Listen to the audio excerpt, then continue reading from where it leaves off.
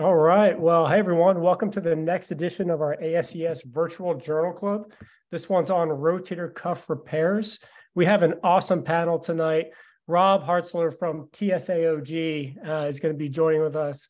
My great partner, Oke Adequenzi from Duke University, and Butch Krishnan from Baylor. We're going to be discussing the controversial topics of rotator cuff repairs.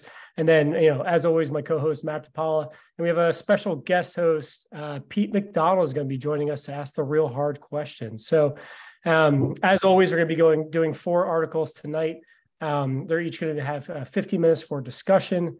Please put your questions in the chat, and we'll make sure to get them to the panelists to kind of answer the questions that you all want to know. So without further ado, we'll get started. So the first article that we're going to be talking about is the minimum of 15-year follow-up for clinical outcomes of arthroscopic rotator cuff repair. This was a study based on the concept that cuff repairs are one of the most common shoulder procedures in the country. And even though they show symptomatic relief in the short term following surgery, retail rates question the durability of the procedure. They hypothesized that 15-year follow-up in patients who underwent all arthroscopic repair cuffs would maintain significant improvement from the preoperative status. Patients that were included were all arthroscopic cuff repairs performed in 60 patients from 2003 to 2005. PROMIS scores, SANE scores, and ASC scores were evaluated. Patient demographics, characteristics, revision surgical procedures, and complications were recorded. Average follow-up was 16 years. PROs improved over the study duration. Surgical repair on the dominant arm, multiple tendon involvement, tendon healing status on the ultrasound and 5-year follow-up, tendon tear size, and length of follow-up are all not predictive of outcome scores. 7 underwent revision surgery. Older age and female sex were associated with lower scores. And they conclude that all long-term follow-up PROs of all arthroscopic procedures showed significant improvement in preoperative function. So, Rob, maybe you can answer the first question. Can you interpret why tendon size and healing at 5 years was not predictive of outcome measures? Yeah, it's a great question. I mean, the rotator cuff, is a mystery, I think. And one of the big unanswered questions is, why do structurally failed repairs, not always do poorly symptomatically? And we know that bigger tears fail structurally at a higher rate. And I don't really know other than, just to say those things about that. And it continues to mystify me why some patients that we operate on that, do very well, even though their reconstructions don't heal. Okay, do you have any thoughts on the same question? No, I think I agree with what he said. Obviously, we know that the outcomes of rotator cuff repair do not always correlate with objective findings, and there are a lot of reasons why that could be the case. Certainly, the force balancing and force coupling is probably a big reason why. We know that if the tears get to a certain point, especially if the force couple is disrupted, those are patients that might be more symptomatic. But for sure, we have sort of more work to do to figure out how to correlate healing to patient outcomes. All right. Pete, do you have any comments on that as well? Yeah. So, Matt, what about your practice in rotator cuff repair? What are the critical factors postoperatively that you think are important for a successful outcome?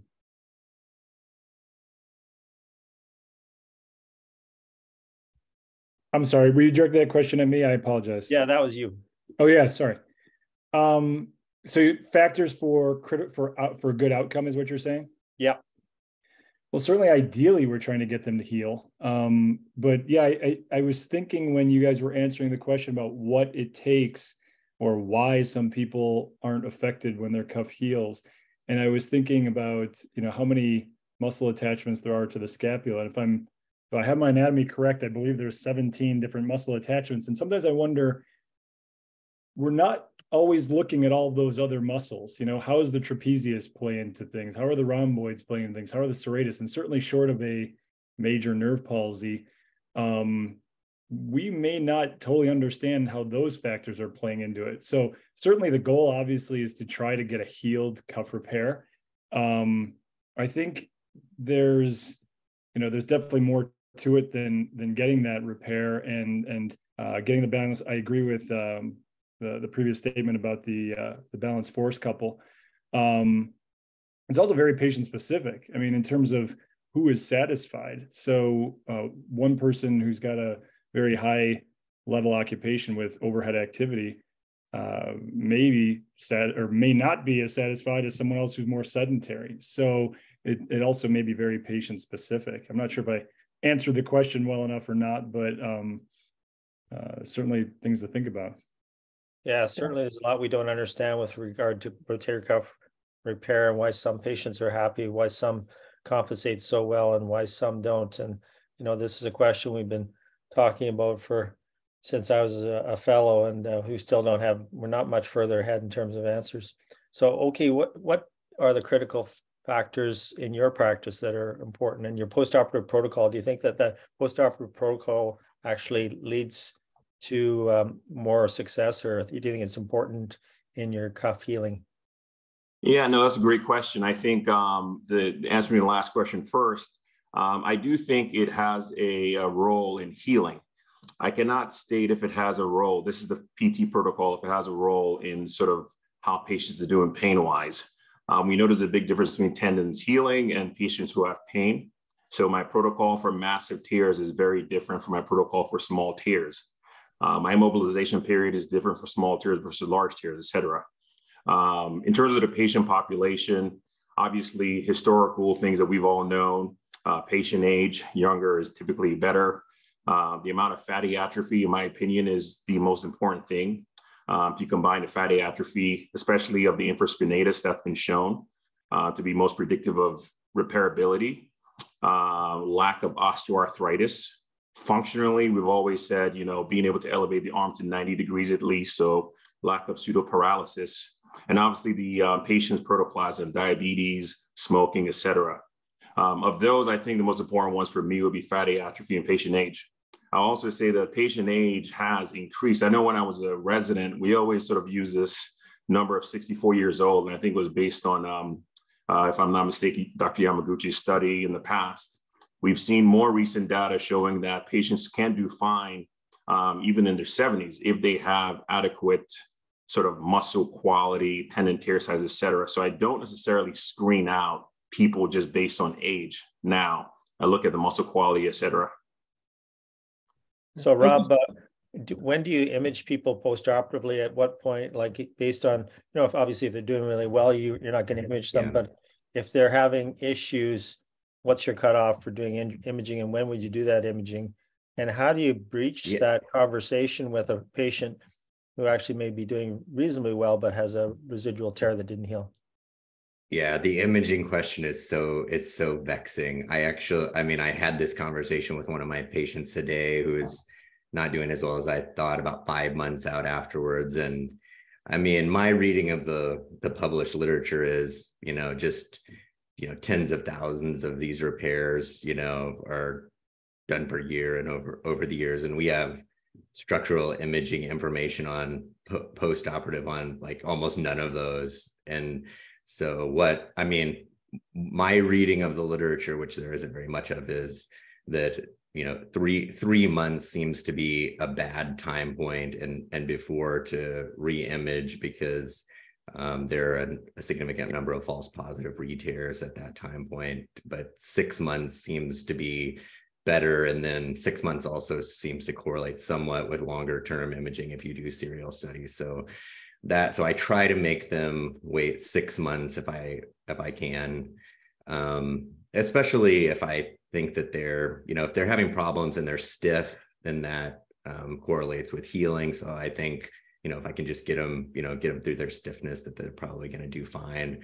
If I'm really concerned based on strength or their exam or an injury or things like that about the structural status, and also I think that it might be reasonable to re-operate on them in some way, then I'll be, more prone to get it. But I mean, I think to sum up, I try not to get it ever, because most patients, as this study supports, most patients who undergo rotator cuff repair do well clinically, even in the face of non-healing, and those repairs seem to hold up pretty well. So, well, Butch, that brings us to the next question then. So this study only had 7 failures and reoperations over the course of a 16-year period. Butch, is that similar in your practice, or what do you think of those results? No, this is by the way, Chris, thank you for putting together such a great webinar, Chris, Matt, Mr. President, OK, and Rob. And, just a couple of things that I was listening to these incredible comments, but, I think that people compensate not necessarily because of what we do, but because the natural history of the human shoulder is to have a cuff tear. As we lose hydration in our cervicothoracic spine and start to lose our ability to control the scapular position on the body and still reach, it's like our pitchers who have very adaptive tears of the rotator cuff in acute phase over a year or 2 years because they're, throwing at 95 miles an hour. The natural history by the time we're 80, 85, 90 is to adapt to a rotator cuff tear. And it seems to be, at least in my practice for my patients that I've seen over 20 years that I fixed, early in my practice, and I see now 20 years later, I know they have a cuff tear and they've come to see me for something else the other side, and they've compensated for it. And, the biology for me is the most important, like Oki was saying. But I think the biology really needs to focus on the fact that, the rotator cuff's a termite, in my experience, in young people. And that termite needs to go away, or it's going to either burn the house down, or the house is going to be a house of termites. And, to reoperate on only 7 patients, this is a really early series, from HSS in the early 2000s. And there were, the age range was everywhere from, mid 30s to mid 70s, something like that. And we don't know what the techniques were. And we don't know, more than likely, they were mostly single row at the beginning, maybe some double rows. We don't know which grouping of patients actually had subsequent procedures, whether the younger ones or the older ones. It seems to be, at least in my practice, that if a patient comes back to see me for symptomatic failure to heal, I don't call it a re-tear, I think it's a failure to heal, then they tend to be younger patients that come back sooner. And those are the ones that tend to have surgery by me.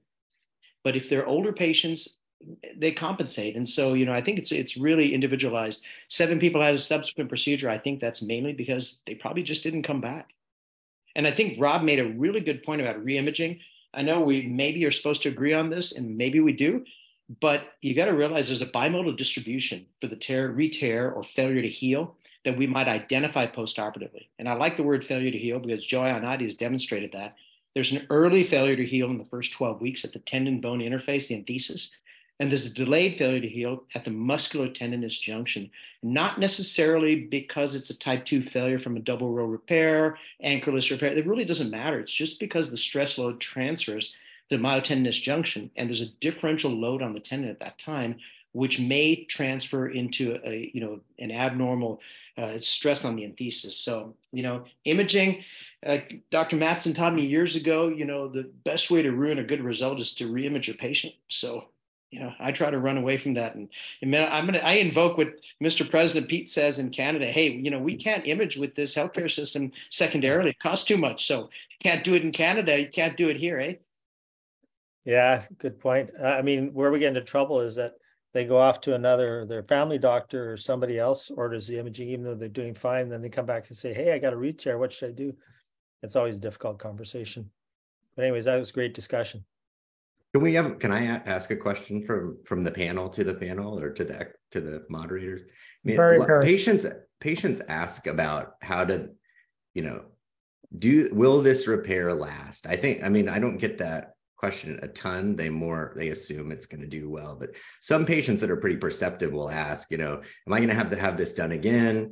Is it going to last? And, my question is, with the percent follow-up that we have on this, can we say affirmative?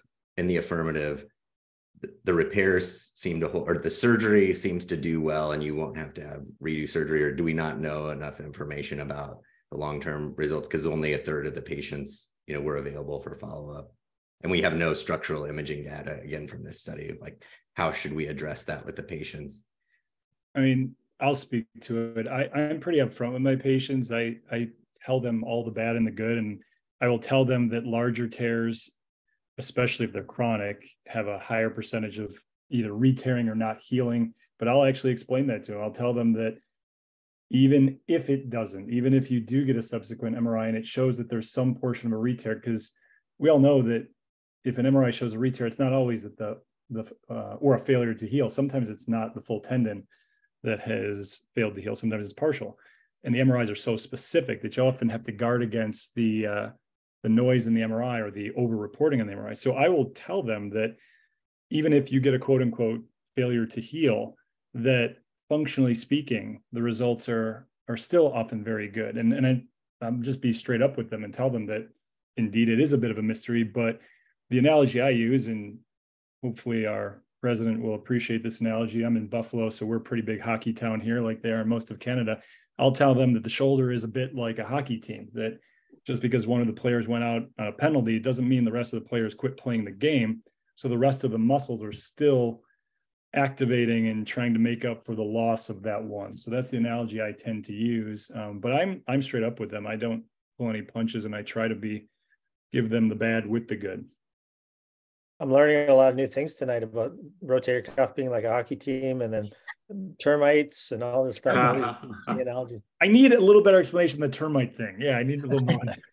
It made perfect sense. This thing gets in your house. You need to get it out. I'm telling you, Clifton, Hartzler, okay, you guys have cuff tears. Man, you're rushing in to get that damn thing fixed. Oh, sorry, Steve. To get the darn thing fixed, right? It's a termite. Because we're on a delay. We've got a delay button. I'm going to fire this up a little bit. I'm going to fire this up because I had this conversation during a panel at a meeting a couple of weeks ago. You know, what we tell patients is not actually what we do for ourselves. And the reason is because we have our own shared decision-making. They can only share in the decision-making if they know what we know.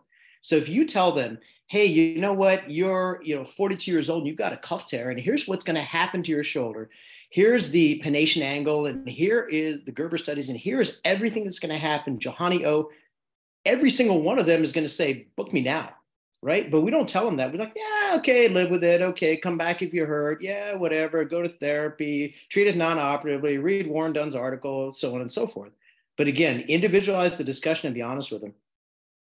That's a great point. Great points. Let's move. I mean, it's going to be a great discussion. I can already tell. Let's move on to the next article titled "The Arthroscopic Rotator Cuff Repair with and Without Acromioplasty and the Treatment of Full Thickness Rotator Cuff Tears." It's actually Pete's study. Questionable ethics from his junior partner, Jared. Fraud.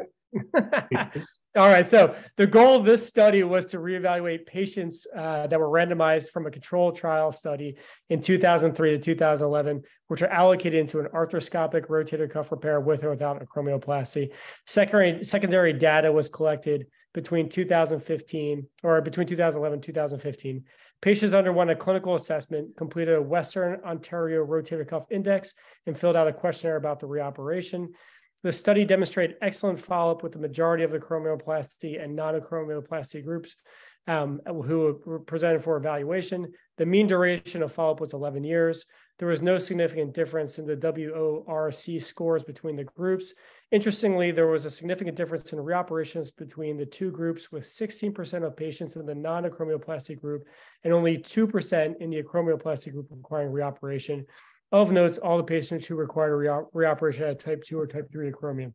So this study concluded that patients experienced improvement in outcomes from their preoperative level, regardless of receiving acromioplasty or not.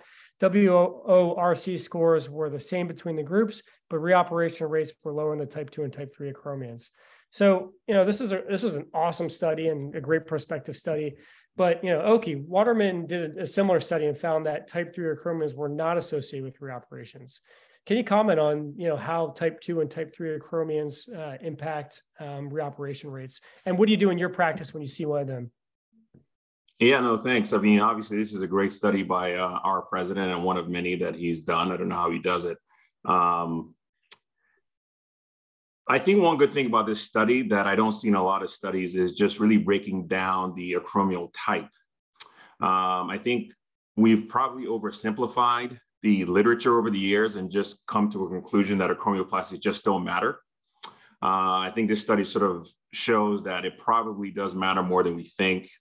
I'm not surprised that Waterman's study sort of found different results. I think their breakdown of the Biliani types were different in this study. And also, I think you need a large number of patients and studies to really come to some sort of conclusive evidence. But I for sure think in my patient practice, if a patient has a type 2, especially type 3, for sure they're going to get an acromioplasty. I think we still don't know, Dr. Biliani really felt strongly about impingement and being the cause of rotator cuff tears. And now we think a bit more about the biology / impingement. And I think there are certain biological factors that lead to termites. And sometimes termites are caused from, impingements. And it's sort of, how do you differentiate which is which? And I suspect that probably most of these termites, i.e. rotator cuffs, are caused from biologic factors, but some are caused from impingement. So I do try to assess the acromial type preoperatively. Intraoperatively, I sort of get a sense of if there's a spur that is really impinging with abduction. And then finally, if it's just a small rotator cuff and I just really can't see and I'm doing an acromioplasty for visualization, I certainly, that would probably account for 50% of my acromioplasties now are just for visualization. Pete, I feel like we should just say acromioplasty comments for you. Like, what are your just thoughts on what do you do with acromioplasties in your practice these days? Yeah, I mean, this was our initial study, of course, published about 10 years ago, didn't show much of a difference, although there was even a trend towards higher reoperation rate in the no acromioplasty group, even in the early study. But you could kind of interpret it one way or another because there's no difference in the quality of life scores.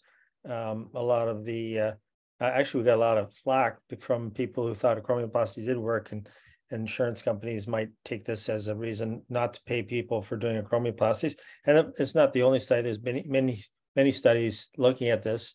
I would say that most of the studies, if you analyze them carefully, there's not a lot of type 3 acromions. There, Gartzman's study, Tony Romeo's study, very few type 3 acromions, 1 or 2. So I think if you did another study, it would be a larger study just focusing on so-called type 3s, and you can argue about the definition, or increased critical shoulder angle, so on and so forth. So I think if you break those down, there's something to the whole impingement thing. But I would do acromioplasty probably in 75% of my cuff repairs now, just because if it's not because of impingement, it's because I just get better visualization, more room to do the repair. It just makes it technically easier.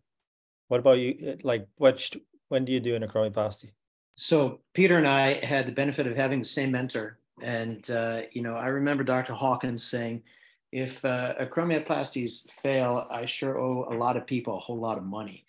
But for me, I think, and Peter, I'll ask you this question after I answer yours. I do perform a subacromial decompression, as a Hawkins and ear trained guy. But the way I do it has evolved over the years. I don't do an extensive bracectomy. I minimally release the coracoacromial ligament, and I just buff the anterior and lateral edge of the acromion. So minimally flattening the edges. Basically what OK was saying, I'm trying to take out the impingement lesions. Philippe Colline has described really nicely the impingement lesions that occur in the subacromial space from that extrinsic pathology, regardless of chicken and egg. But Peter, in this study, how did you guys actually do technically the acromioplasty? I'd love to hear the other guys' options, because I tend to buff just a little bit of the anterior edge and then the anterolateral corner and a bit of the lateral edge. Yeah, that's a great question. I mean, sometimes I'll walk into one of my colleagues' rooms and I'll watch them doing a acromioplasty, and it's completely different to how I was trained to do it by Rich Hawkins. So, like when you're talking about acromioplasty, you might be talking about a wide spectrum of different operations, and that's why maybe it's so confusing trying to make sense out of this whole thing. My simple mission is to convert every acromion to a type 1 acromion.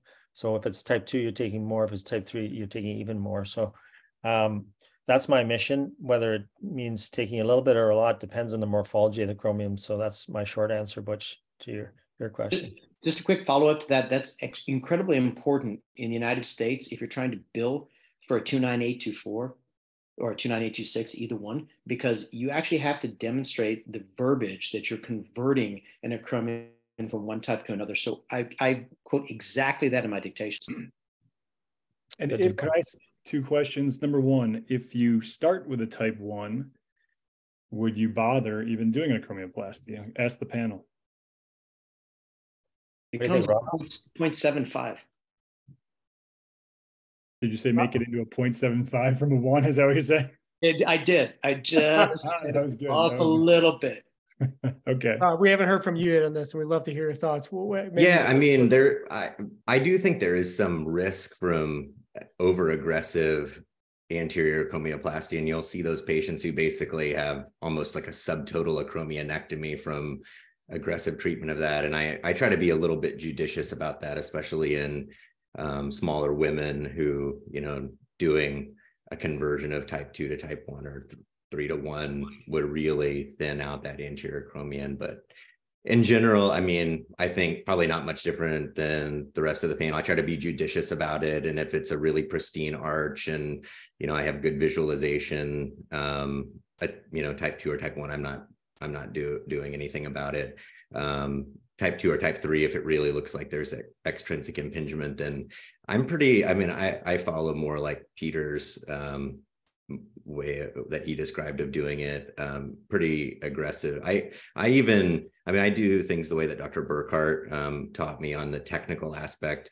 He would basically vaporize about 1 centimeter of the CA ligament. So not even just a release, but, you know, a resection almost, you know, like Dr. Neer would have done open and making a type 1 acromion, really visualizing it from like a lateral 30-degree view with that type of bone block kind of cutting technique, so that if you got an X-ray, you would see it, you know, be flat. So if I go for it, I really do the real deal and often remove some of the bone of the distal clavicle to try to coplane it to the level of the acromioplasty and just try to get a really nice open outlet. Can you comment on the 14% higher re-tear rate in type 3s? Like, what are your thoughts on that finding? Me? Yeah. Yeah, I think, and this isn't the only study to demonstrate that.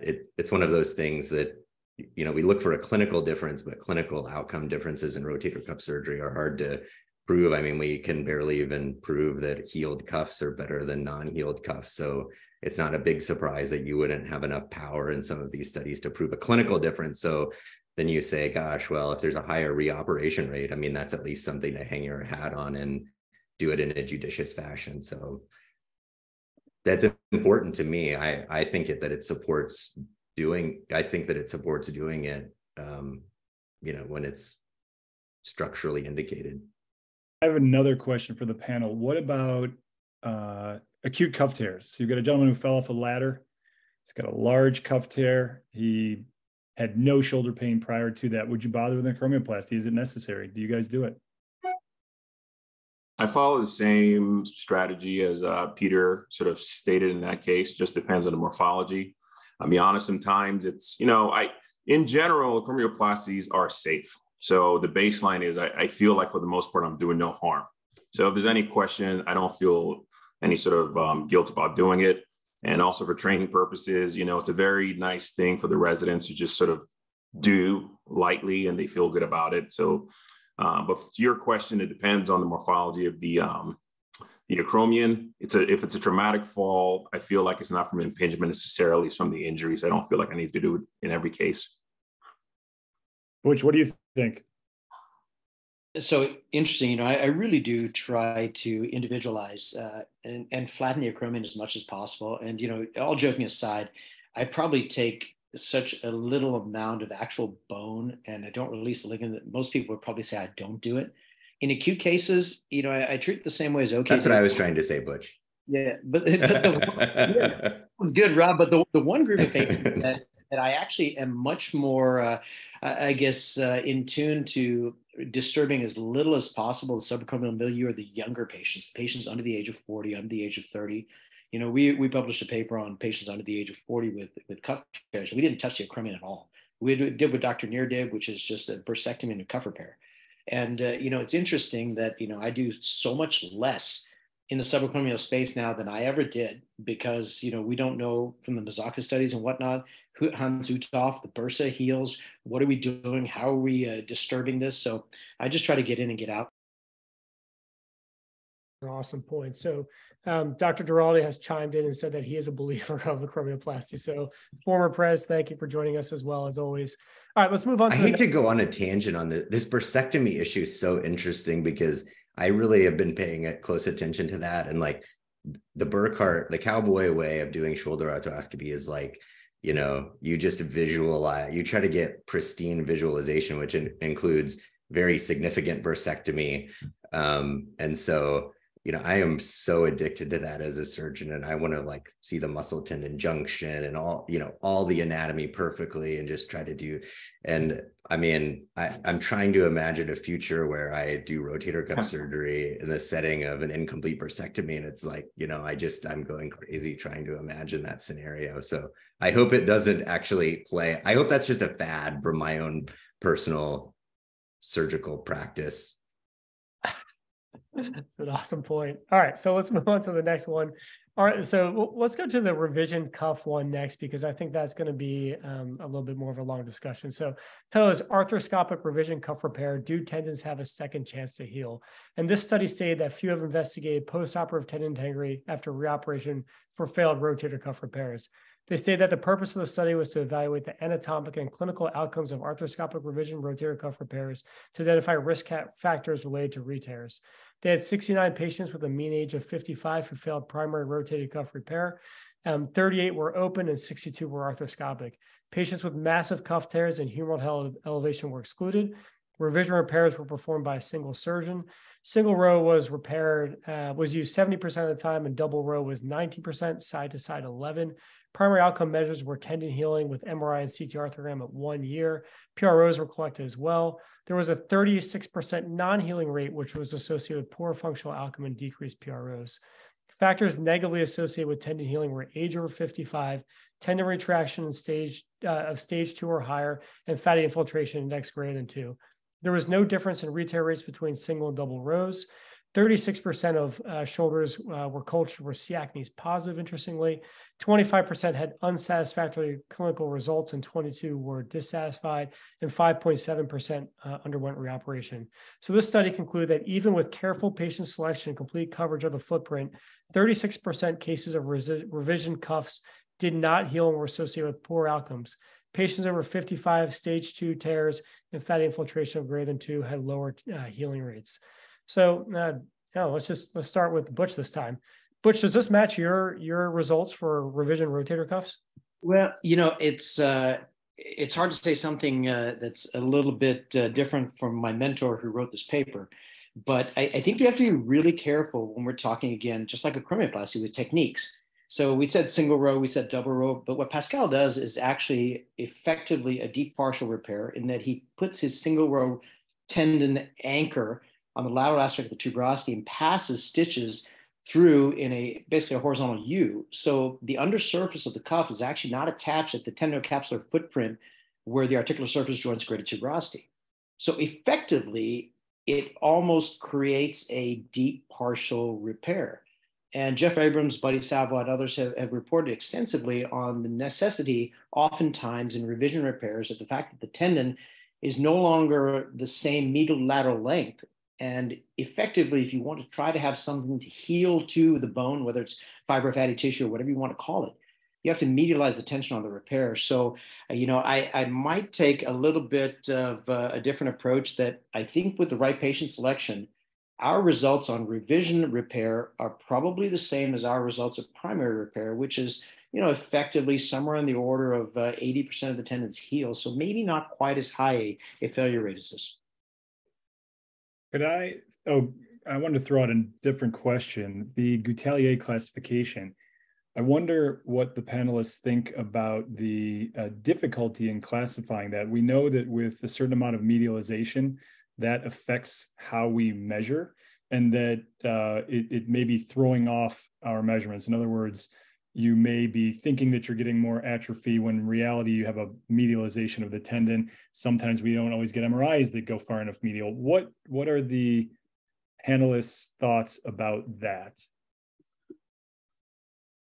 in terms of how useful it makes the Goutallier classification? And are you routinely, do you ever question it because of those measurement factors?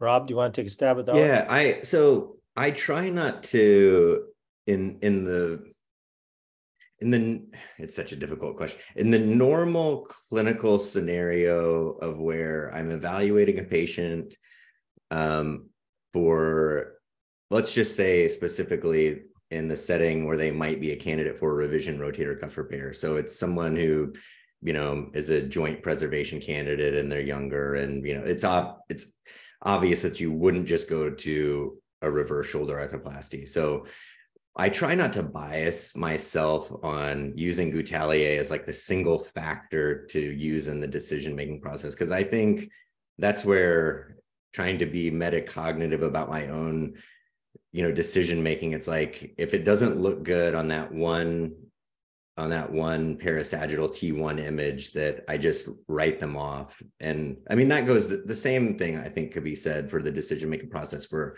primary rotator cuff surgery, is that for the right patient, what I like to do is look for good muscle, not look for the absence of muscle. So like, I'll look at the other T1 sequences, because typically there's at least another one available. Like in our imaging center, they get coronal images. So if the muscle belly is retracted, you can get it on the coronal images on the T1. So I try to look for muscle and sort of give the patient the benefit of the doubt, all other things being equal. I mean, and it's so difficult, the decision-making with these complex tears, because you're trying to take into account size and retraction and patient physiology and blah, blah, all the stuff that we do. And so I just, that's my thought about it, is to just throw out there, it's easy to use that as a single factor and just look at that one image and say, nope, this patient's not a candidate for rotator cuff surgery, primary or revision. And I think it takes a little bit of effort to resist that.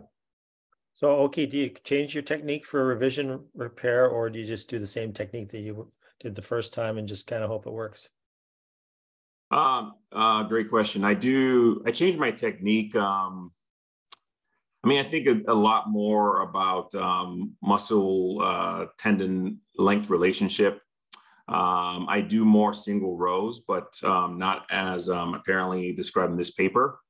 I'm very interested, even though I haven't started, but I am interested in considering more biologic options, whether it's some sort of scaffold, whether it's a bi-inductive over the rotator cuff, like, and I don't want to go into company names, or the others that are placed on the antithesis. But I think that might make a difference.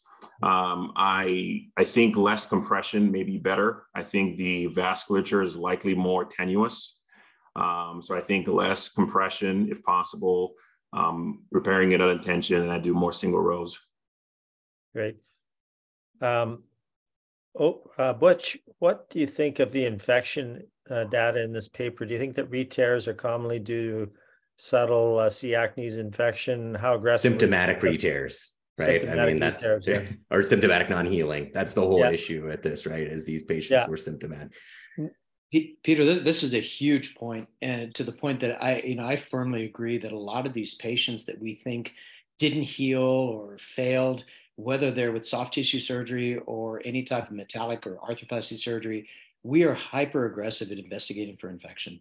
We really are. Every single one of these patients who has any type of prior surgery, we do serologic indices, aspirations, and while it might be neither here nor there and apples and oranges as to whether we actually get a diagnosis, invariably you may find something in a patient, one or two, that is just not quite right. And this piggybacks on our arthroplasty experience, because we found when we reviewed our series of infections in primary arthroplasties, patients who had a prior soft tissue failed surgery had a statistically higher risk of infection than those who did not. So then we went back and looked at our failed soft tissues and found that we had a higher risk of infection than just, virgin shoulders. So I don't think you should discount this. I also don't think, you got to throw the baby out with the bathwater. And if you're concerned about somebody potentially having a subclinical infection, I have no problem putting them on a simple doxycycline minocycline regimen for a short period of time prior to operating on them and continuing that afterwards. So just extension of that, Butch, if you're considering that infection might be a possibility, when you repair it, will you avoid putting a graft in, or are you worried about that? Yeah, absolutely. And, it's not germane to this panel necessarily, but, I don't use anchors when I repair the cuff, haven't for the last 15 years, 17 years.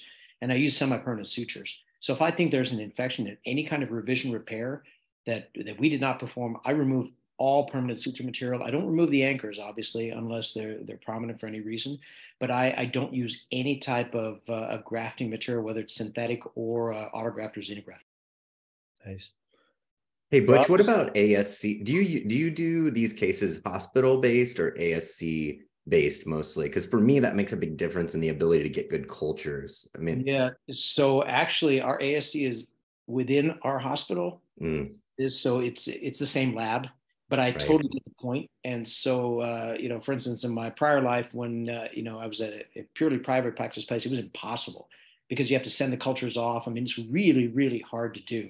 And as, you know, the majority of things that we do are outpatient, that's a really difficult thing. And I think if you think they're infected, you better believe they're infected because it's hard to prove it. For me, the idea that all revision rotator cuff repairs are infected until proven otherwise, which is sort of what, you know, is that actually stated in this paper? I can't remember, but it would be a big game changer for my revision practice because I would take them all to the hospital because in our ASC, I don't trust the ability to get good 14-day extended cultures. They get lost, they throw them out at 3 days.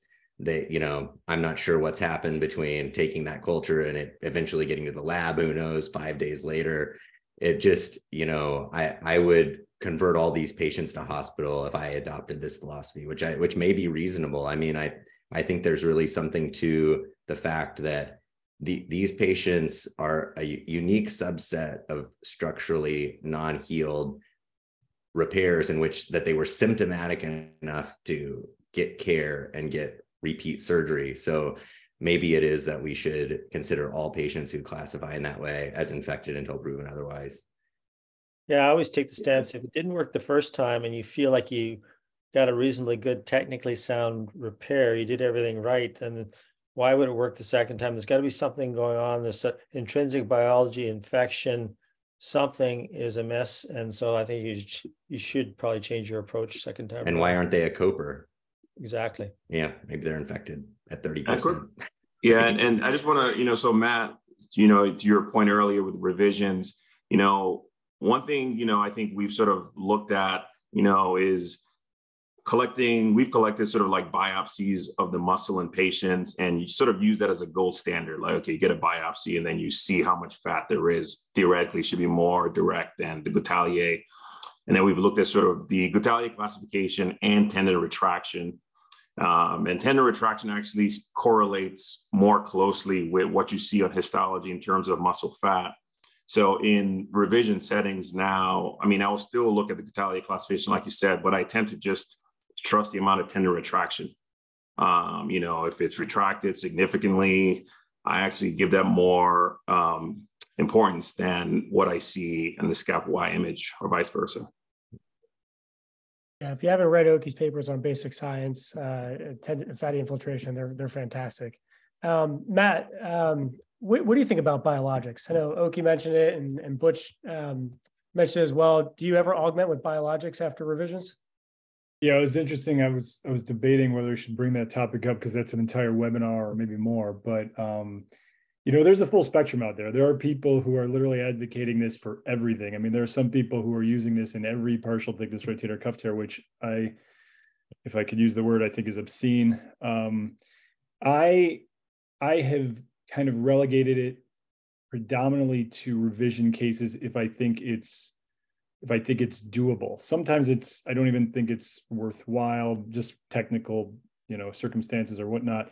Or if it's a revision, for instance, occasionally I have a revision where it's someone who, I'll give you an example. I had a guy recently who we did his cuff, fixed it fine, was doing great. 2 months after, he felt so good that he decided to lift a 40-pound box of books and he retore his cuff. So that to me was a traumatic re-tear or traumatic failure to heal, so to speak.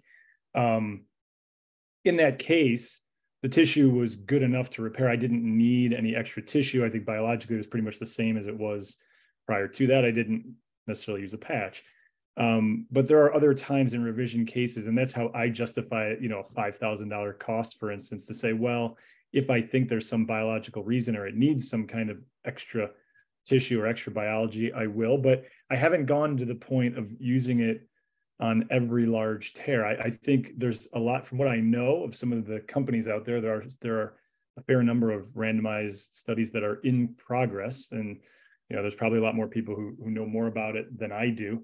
But certainly the cost always gives me pause, because, we're charged with being good stewards. If we're not, then, eventually it's going to come back to bite us. So, my little corner of practice has sort of kept them in the revision circumstance to some degree. I have not used them much, primarily. Rob, Pete, any other comments on biologics before we move on to the next article? Yeah, I mean, personally, I like using patches in the revision situation. I don't use them in the primary. I do find that the other subset of patients I have trouble with is the partial rotator cuff tears that are very symptomatic, and I don't really have a good solution to those. So I tend to use patches in that situation. But those are but you'd certainly, to Butch's point, want to work people up for infection probably more than we actually all do, because it's something that probably flies under the radar screen quite a bit. My reading on the literature on dermal augmentation in the revision setting is it doesn't seem to improve the healing rate more than revision repair without. So I have not really done that very often. And I think it's reasonable based on what we know to offer PRP or BMAC. I mean, based on what we know about primary repair and the ability to get better healing. That's my take. Awesome. All right. So let's move on to the last study. Switching gears to non-operative patients, and to Rob's point, like who copes well and who doesn't. So this was a study called The Predictors of Failure of Non-Operative Treatment of Chronic Symptomatic Full Thickness Rotator Cuff Tears. This was the 2013 NEAR Award. The purpose of the study was to help define the indications for rotator cuff repair by identifying predictors of failure of non-operative treatment. This was a prospective multi-center study. All patients with full thickness rotator cuff tears on MRI were offered inclusion. Acute cuff tears were excluded. Data was obtained to determine the risk factors for failing standard rehabilitation protocols, which was defined as patients undergoing surgery. Variables analyzed were tear severity, age, activity level, body mass index, sex, SANE scores, visual analog scores for pain, education, headness, comorbidities, duration of symptoms, strength, employment, smoking status, and patient education. Roughly 20% failed non-operative treatment. The strongest predictor of failure of non-operative treatment was patient expectations regarding physical therapy, along with higher activity level and not smoking. They concluded that the decision to undergo surgery is influenced by low expectations regarding the effectiveness of PT over patient's symptoms and anatomic features of the rotator cuff tears. So Pete, you had the most experience of this group. What do you make of the patient's perception of PT and that association with failing non-operative management? Yeah, I mean, like up in Canada, we have a built-in period of PT because of wait lists. So we kind of, we find that our patients weed themselves out. By the time we've seen them, they failed everything: injections, PT, you name it. So we kind of— Does that include acute? I'm sorry to interrupt. Like an acute rotator cuff tear that comes in, are they put in that bucket too, or they just have to do physical therapy? No, acute massive cuff tear we would see right away, but These more are of the chronic tears. Yeah, chronic tears, yeah. So yeah, we've kind of been following this for years, and definitely, obviously, there's rotator cuffs everywhere in the population, and we only operate on a small subset. So we got to weed them out better. We send them to PT, but what is PT? Like, PT is different. It's kind of like apples and oranges. What is an acromioplasty? There's all sorts of different types of expertise and therapists in dealing with rotator cuff, whether they put hot packs on, whether they do a rotator cuff specific program of exercises. So I think that probably needs to be better defined in some of these studies. But anyways, there's merit to the fact that we need to— a lot of these patients will get better on their own, and weeding them out and predictive factors are the hard part. What patient characteristics do you find do best with non-operative treatment? Have you noticed in your practice a certain patient that will do really well with non-operative treatment and will cope really well, like Rob says, or some that you would indicate quicker? Yeah, no, that's a great question. I mean, I think this is sort of a landmark study that allowed us to think a lot about non-operative treatment. And one thing I've always sort of felt about the study is that there's a bit of a selection bias. I mean, these are patients who come in sort of willing and motivated to agree to do a study on non-operative treatments, which is different than what we see in our practices. So that would be sort of the first consideration, would be the patient expectations. If the patient is one that literally comes in and they just do not want surgery, and that's the patient that will generally probably be okay or have a higher chance of doing well, versus someone who comes in with a full thickness tear and me saying that, you're going to be fine non-operatively. Because the studies that have been sort of non-controlled, which technically are worse, but actually in my practice, more realistic, have shown, about 50 to 60% of those patients end up wanting to have surgery within a year if they have a symptomatic full thickness rotator cuff tear. And secondly, one thing that I do agree with is the patient's perception of physical therapy. So at this point, if a patient shows any pushback for PT, I just tell them that it's likely not going to work. Rob, what are your thoughts as well? I'd love to hear. As someone who talked about the patient who can cope and not cope throughout this entire webinar, have you summarized? Yeah, I mean, I love Oki's point that only half of the patients that were screened for being included were included in this 422. So you're already talking about a set of people who would do the study, blah blah blah.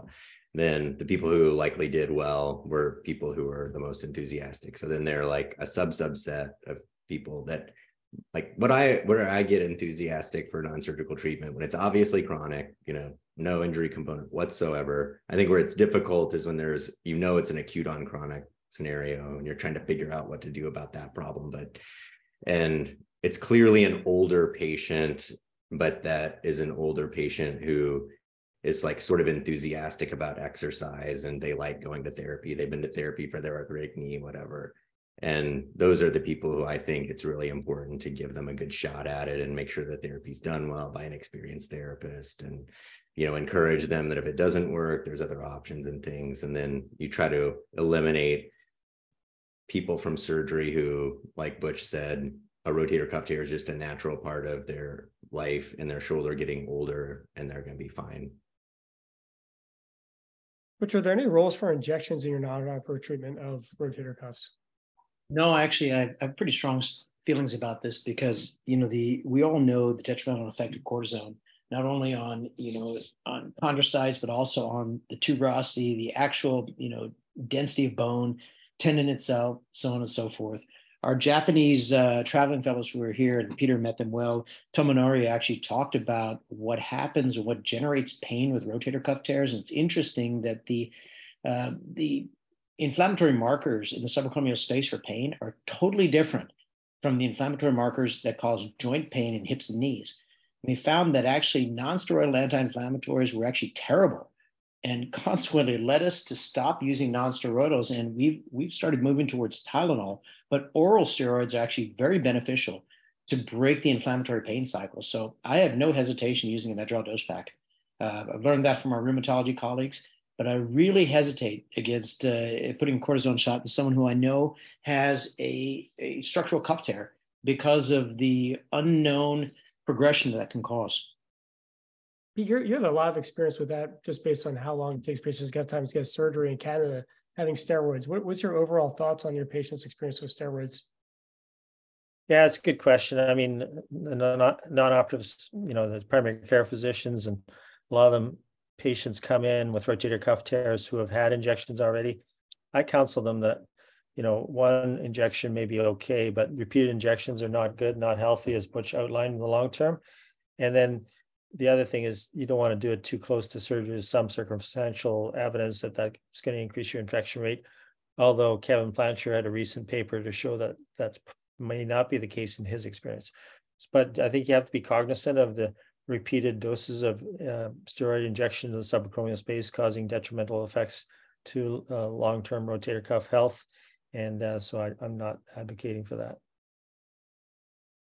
I wonder if anybody can comment on this as well. I sometimes get patients, I had one today actually, who they often have an experience in another joint. For instance, they've had a knee or a hip problem and they've been offered therapy or they've been offered injections, and you talk about some of those same treatments with their shoulder, for instance, and they'll say something like, oh yeah, that doesn't work for me. You know, therapy doesn't work for me. It didn't do anything for my knee. So I wonder, you know, what people's thoughts are on that, how much of people's interactions with the healthcare system in general or other musculoskeletal problems, complaints, and experiences with treatments with that, how that influences it.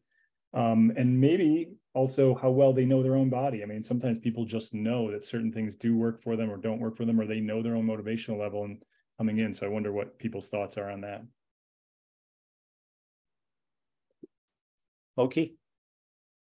Well, yeah, sure. I mean, I think that, you know, it's, you know, there are a number of reasons why a patient would not want to do physical therapy. And usually, you know, some of it is truth based on the physical therapist. Some of them is, you know, based on their perception. Maybe they weren't as compliant, et cetera, et cetera. And then I start to feel that, you know, ultimately their perception is their perception. And I believe that for them to do well, they'll certainly need physical therapy.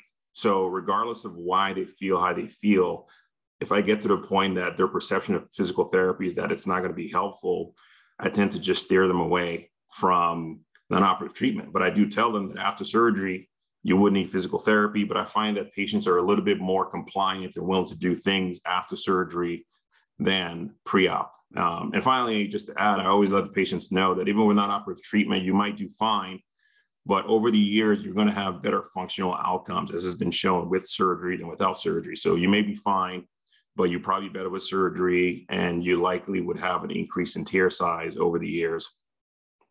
Yeah, I think that that's a great point, especially with the younger patient under age 55. I tell my patients, you know, if you come back in 10 years, that tear for sure is going to be quite a bit bigger. And though it's easily fixable right now, it may not be so in 10 years. So is there any role for physiotherapy in acute traumatic tears, Butch? Oh, that's a really tough question because, you know, I have a strong bias against actual formal physiotherapy in acute traumatic tear, because I think you know, we know that that's a different group. It's a different population. They have a higher incidence of acute or concomitant neurologic pathology. And, you know, if the cuff is denervated because they have a transient suprascapular neuropathy, man, you can extend the tear by having a physiotherapist work on that. So personally, for me, I would rather they just function as they can in normal life than sending them to someone that potentially could turn a reparable tear into an irreparable or very difficult to heal tear. Good points. So how quickly Butch, along those lines, how quickly do you get to traumatic rotator cuff tears? Are you trying to get to them ASAP? Do you have a time cutoff when you think that they're going to be less repairable? Yeah, it's interesting. If we review the literature, we're doomed to repeat it, right? Rick Bassett, Bob Cofield reported years ago, back in the 1980s, fix them within the first 4 weeks, best results. Larry Higgins then redid the study, fix them within the first 4 weeks, get the best results. Recent paper last year, fix them within the first 4 weeks, get the results. So, I mean, I'm a simple guy. If they come to me and they're within 4 weeks of injury and it's a true acute tear, I'll rearrange my schedule and get them on as soon as possible. Maybe we could go down the line of the guys because we have 1 minute left. Does the panel all feel within 4 weeks is the appropriate time to fix a traumatic rotator cuff? Anyone feel differently? Rob? Yeah, I like fixing them early. Matt? I would just say ASAP. My schedule doesn't always work out within 4 weeks because sometimes they get to you later, but ASAP. Okay, you're booked out for years. I don't think you could possibly do that if you wanted to, but if you could, would you? 8 weeks. 8 weeks for me, a little longer than 4. Yeah. What about you, Pete? Yeah, if I can get them in within 4 weeks, I think it's a good benchmark. It's they do, it's just kind of like a first-time shoulder dislocation. That nice juicy bank cart, fixing that is just so much more gratifying. The tissue's of better quality. It's mobile. You don't have to do a lot of releasing. Just slap it down, repair it, and usually it heals. Well, awesome. Well, that brings us to our hour. You know, thank you everyone. We had such a great discussion as always. Rob, Matt, Oki, Pete, and Butch, what a great discussion. I know everyone who is online will enjoy it, and everyone who's going to be watching it or viewing it on demand really enjoyed all the conversation. So thank you so much for a great webinar. Thank you, guys. Thanks y'all. Thank you. It was great. Thanks a lot. Thanks a lot.